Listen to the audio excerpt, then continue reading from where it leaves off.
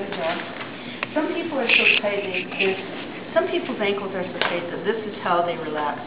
They got room to drive a truck under there. They cannot plantar flex anymore. Their ankles are too stiff.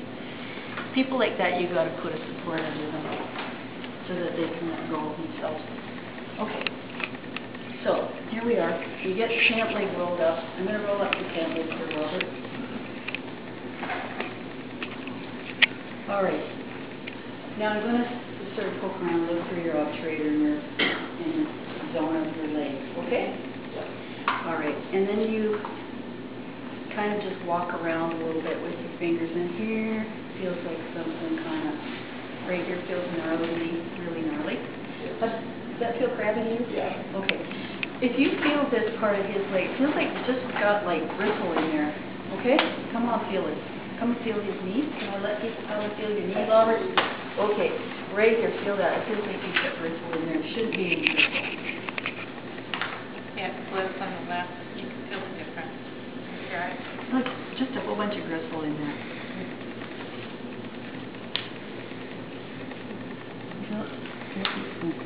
Everybody, check it out. Have you felt this kind of bristle before a while?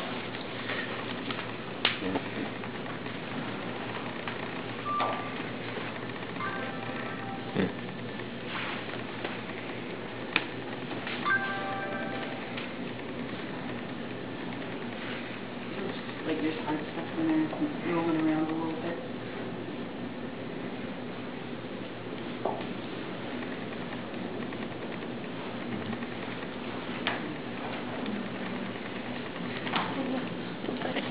Everybody's poked at it now.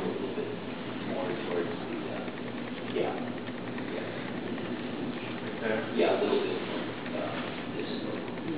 You know, as you go. His obturator nerve comes all the way down. Okay, so I'm going to treat it. How am I going to treat it? Well, I'm going to get some Dyson out. I'm going to put my Dyson like that. I'm actually going to put my elbows on his leg like this. I'm going to be lengthening the skin all along the back of his leg. I'm going to have my hands on the inside of the knee, on the skin. I'm going to kind of do a bit of a clothespin knee first. I'm just grab the skin quite a bit there and spread the skin on the back of the leg with both elbows. And I'm going to lift the skin, kind of roll around the leg toward me.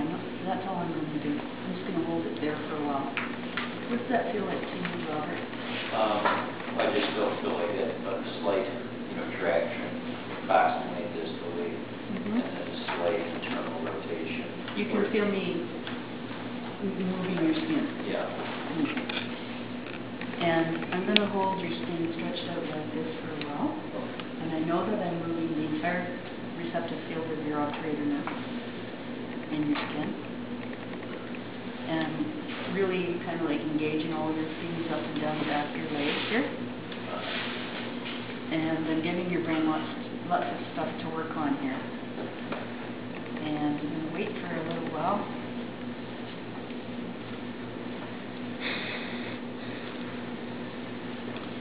I did feel some softening happen, and that's I'm taking the inside of the leg up a little higher now.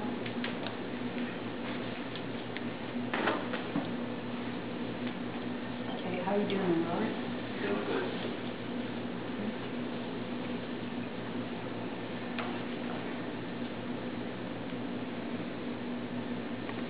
So I'm keeping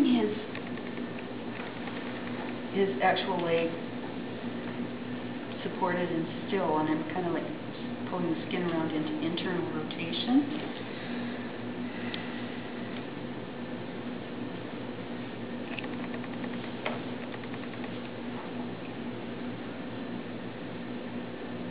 Okay, and now I'm going to let go of concerns for time. I'm going to slowly let go. And I'm going to just retest and see what happens with the bristle, if any of it went away. Okay. Okay. And you might need a whole bunch more of that kind of, there's still a little bit of bristle right there.